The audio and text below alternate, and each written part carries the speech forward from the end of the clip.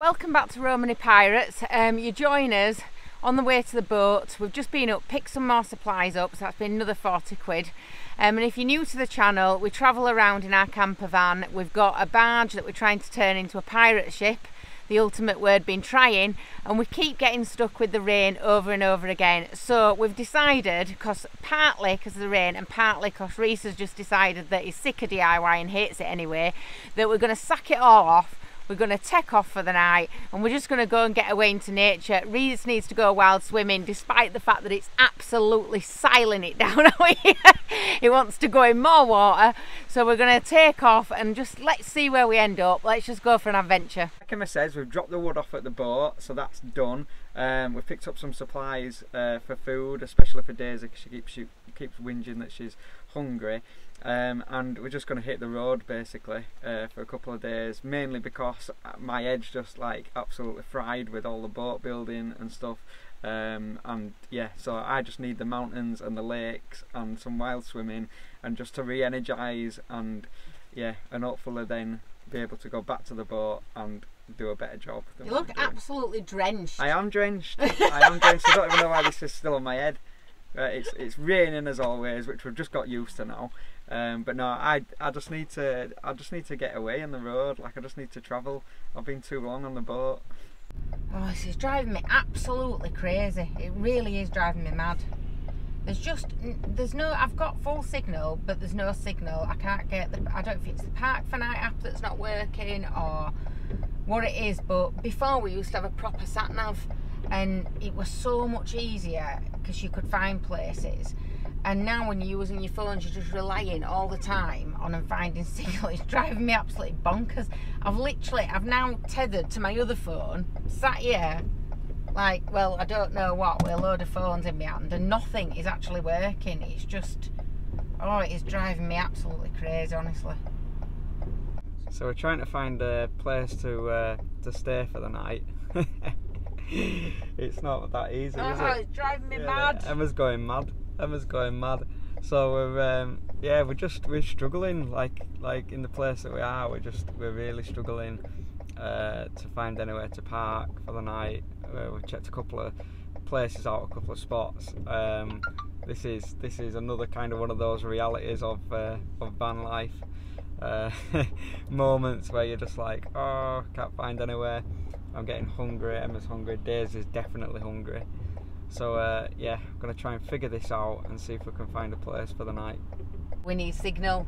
So if anybody has any ideas of the best kind of like signal boosters that you can get for your mobile phones so you can get a better signal, I'd really appreciate it, because this is just an absolute nightmare, and it's a pain, and it's a frequent pain as well when you're on the road and you need to be getting like 4G. And since they've put these 5G towers up, how come the signal is worse? Like, it's worse everywhere.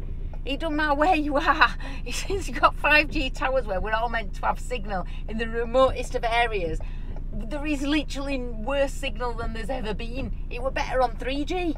We finally managed to find a park up. I honestly, excuse the state of me, because I wasn't expecting to just go be working on the boat. So, like, my hair's on top of my head, got no makeup on, I look a right state, but we just thought, sack it off and let's just take off.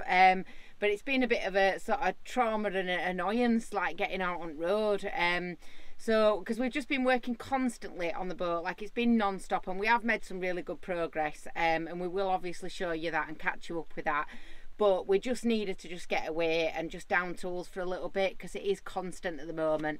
So I'm going to get some tea on. We've found a lovely little park up. It seems all right, and you know, it's not got the most scenic views, but it seems all right. So we're just going to sort of set up. We're going to get some tea, I don't know, have a cup of coffee. I haven't had a coffee today. I'm desperate for a coffee. So we're going to get some coffee. We're going to settle down for the night, and then hopefully take you off on some adventures over the next few days. So what we're having for tea is some sausages and mash.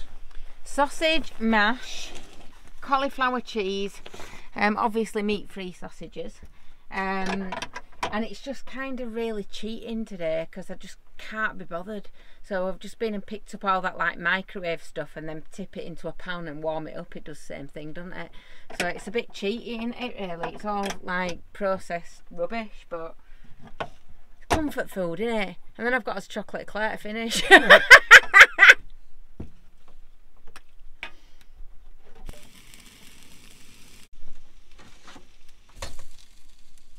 So little Daisy's just decided to bite my foot. I put my leg out like that so that Emma could get past because my leg were out, so I put my legs at the side and Daisy just decided to bite my toe. So she's now in a bed eating a carrot. She loves carrots, so she's tucking into a carrot, completely oblivious to the fact that my foot's sore. She should be getting punished, but instead I've just rewarded her by giving her a carrot.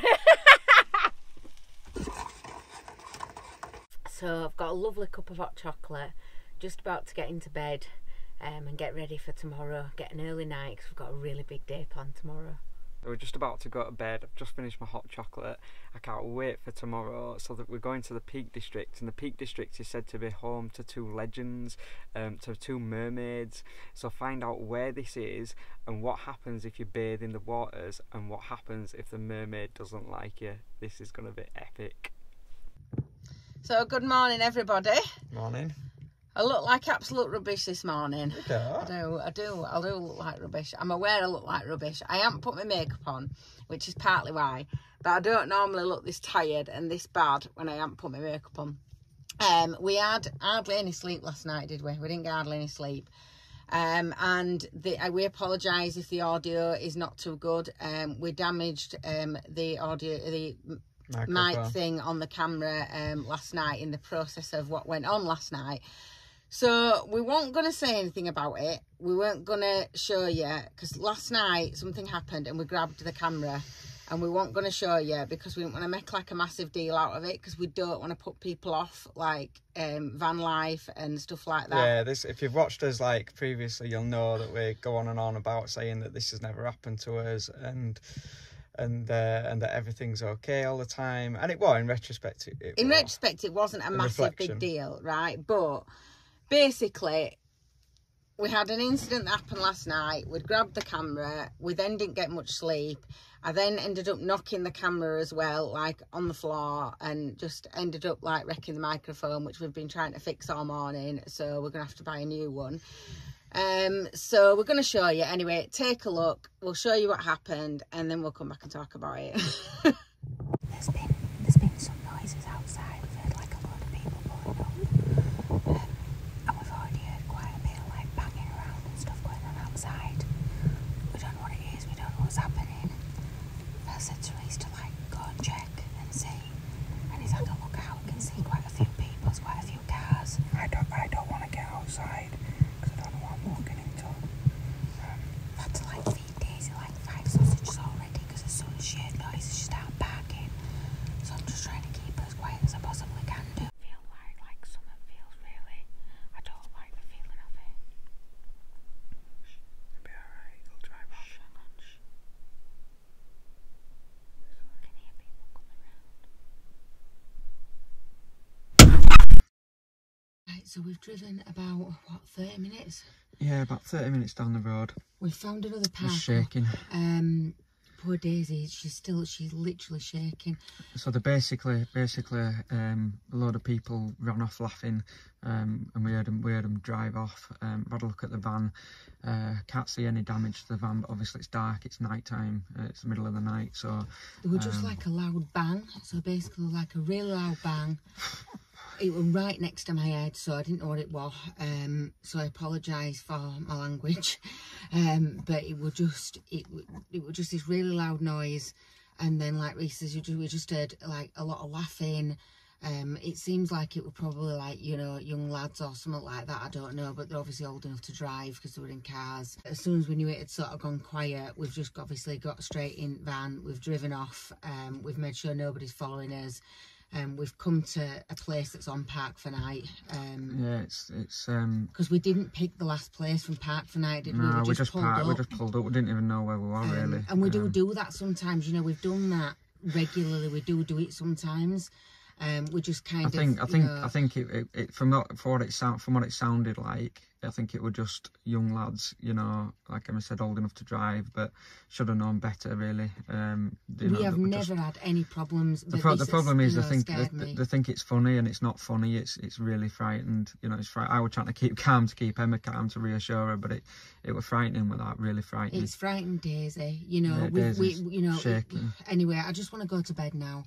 I just want to go to bed. We'll come back. We'll talk to you in the morning, but I just want to go to bed now. I'm really exhausted. Yeah, let's go to bed. And I've had enough. Yeah, so I'm gonna get Daisy, get her settled down, and just make sure that she's all right. You okay? So that was last night.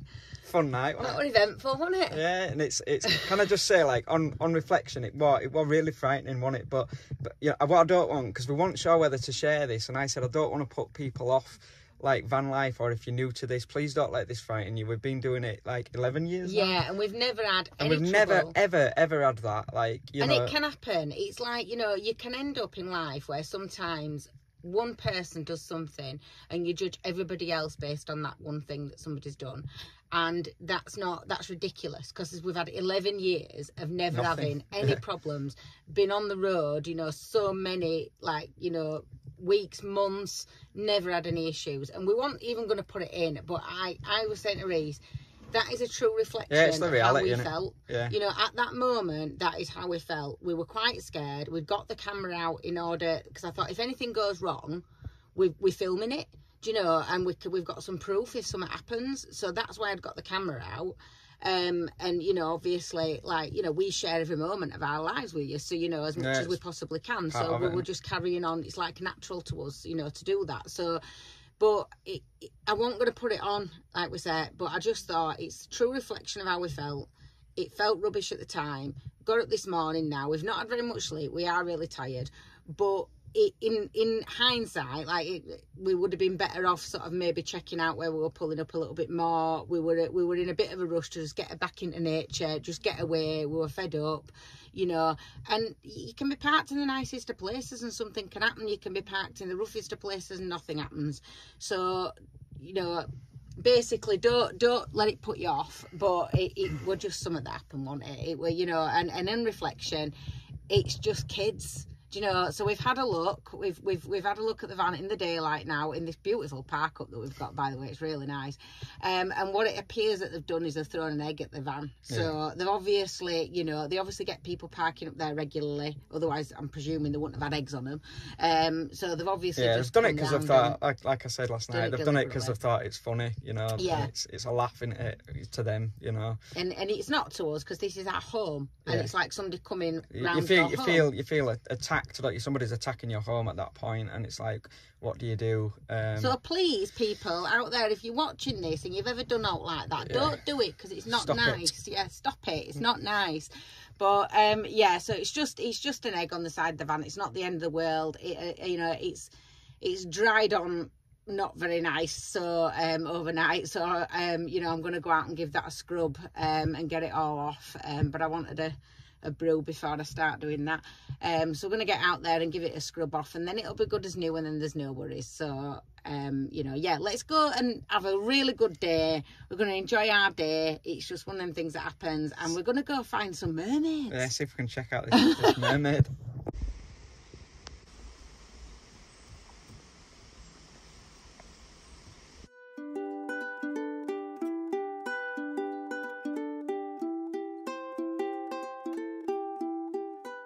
We're walking up this little path now towards the mermaid's pool. I just wanted to give a shout out to Glenn as well, didn't we? Yeah. One of our subscribers. So when we'd come back from the festival the other week, we were sort of around the Glastonbury area, and Glenn came up to us and says, "Oh, I hope you don't mind, I'm one of your subscribers," didn't he? Yeah, came up and said hello. So thank you for coming up and saying hello. Not everybody does, so that's really nice. Yeah. It's nice to meet you. Well, lovely to meet you, Glenn. Yeah, and you're a lovely lady. So yeah, it's nice. So we just got to go up here. Wait till you guys see this. It absolutely looks epic on the photographs. So I'm hoping it's as good in real life. I stand amongst these giants with their strong branches stretching to the heavens. I wonder what tales they could tell me, what wonders and horrors they've behold. They don't speak but whisper, with history written in their bark that runs through their every circle to their core. Like magnificent beasts they tower over fields of green and rivers and villages, from lush green to fire reds and oranges, then to bare snowdrip branches. These magnificent, elegantly imposing wonders of the world change their appearance with every passing season through decades and centuries. I bend to their strength, their ability to adapt to the changes that befall them. I hail to their grounding, their roots that stretch beyond comprehension to the depths below. I aspire to their calm, their gentle sway and whisper as chaos befalls them. Then sadly I weep at their demise, as the unforgiving in their thousands slash through their bark, breaking their branches and crashing this wise Mother Nature to the earth. The centuries of history they observed are no longer there to behold, a story that will never again be told. Yet selflessly they continue to provide me with life, to give me breath and forsake my demise. So we are completely and utterly lost, as always. We think it's this way, but we're not quite sure, as always. So we're just going to keep walking down this path until we see some water, basically. And hopefully we can find it. I'll be absolutely gutted if we can't, but hopefully we can, fingers crossed.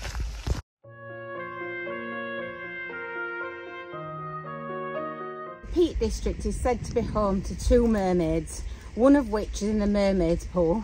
And apparently if you come at Easter time and you actually manage to make eye contact with the mermaid and you bathe in her water, she'll give you eternal life. If she doesn't like you, apparently you're doomed to your death. So goodness knows. And then there is another mermaid that is meant to have met a man, fallen in love with him, and then something went wrong in it all, and she basically sort of doomed him to death. And so apparently if you go in the other pool, which I can't remember what they call it, but it's just right next to the mermaid pool, apparently then you are basically definitely doomed to death. So either way, there's kind of maybe a 30% chance you might end up with eternal life and a 60% chance thereabouts that you might die. So we've come this far, we've been just walking around in circles for over an hour now, and we've just been told that the mermaid pool is essentially over that way, down there, which it's over a mountain. I'll show you in a second, and there's just no way me, Emma or Daisy can get there, basically. Apparently it's like a 2-hour hike from here and it's quite difficult, through difficult terrain. So I'm absolutely gutted. Daisy's gutted. Look gutted, Daisy. And yeah, so we can't do it. I'm gutted. Emma's not so gutted because Emma just wants a coffee and a cake and didn't do much walking. Oh no, you said no cake. No, there's no cake. There's no cake. You said no. Please let me have you cake. Said no to cake. But I'll show you where it is. It's breathtaking views. So we thought we'd found it, but what you can see is actually just a reservoir, and the mermaid pool is over that particular mountain there, apparently. And we now know what a mountain actually is, thanks to one of our subscribers, don't we? We do. So apparently the difference between a mountain and a hill is that if it's over 1,000 feet, it is scientifically classed as a mountain. Anything under that is a hill. I was gutted because I lost the argument. Yeah, I was right, because that was well over 1,000 feet, that one. That was a few episodes back, that one. Yeah, I can't remember now. Quite a few yeah, back. so that's a little interesting fact for you. I'm just going to get some B-roll and show you these absolutely breathtaking, epic views. As I say, I've never really tried the Peak District, have we? No, and honestly, it's so magical. This is not a place we've ever really bothered coming before, but it's really uplifted us today, walking through these like enchanted little alleyways amazing. With trees growing over the top. There's the smell of like the moss and the grass, and you know, there's that kind of mystical feeling to it, and there's all the kind of mist over the mountains and stuff. It's just beautiful, and it's really cheered us up after last night. Yeah, we needed it. We needed it, and yeah. I feel like I've got back to nature now. So even though I didn't get to swim in the mermaid pool with the mermaid, which were unfortunate, but hey, there you go. Take a look at this.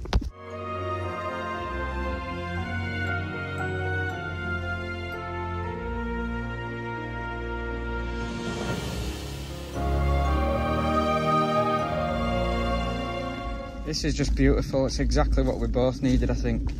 As I said, especially after last night. And this is just enchanting. It's like the mist is coming over the mountains. There's a slight drizzle in the air of just a fine rain, but it's not unpleasant. The temperature's perfect because it's not too hot. It's just nice. It's just lovely just to get out and reconnect with nature. You just can't beat it at all. And there's just these beautiful like little pathways leading off to other pathways, and it really does feel like just an enchanted forest with the mountains in the background. It's just such a shame that we couldn't go to the mermaid's pool. I'm absolutely gutted, if I'm honest. Reese just found a frog. She's pulling like mad. She's trying to get to it. Where is it? It's in there. No, it's there next to the. Oh, there. Look. She's never seen a frog before.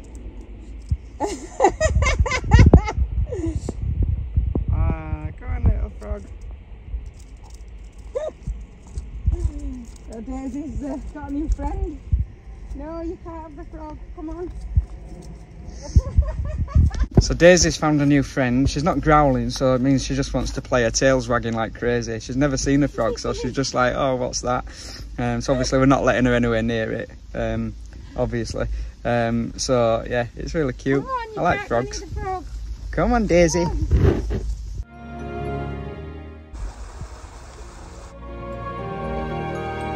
That's it from us, from the enchanting, beautiful area of the Peak District. Join us next week when we'll update you on the boat. We've made some real progress and hopefully make some more over the next week or so. Now we're feeling a bit energised again, aren't we? Yeah, back to nature. So thanks so much for watching. Don't forget to hit subscribe. That means a lot to us. And we'll see you next week at 8 PM on Monday. And don't forget to write your own story, no matter what trials and tribulations you're facing. See you next week.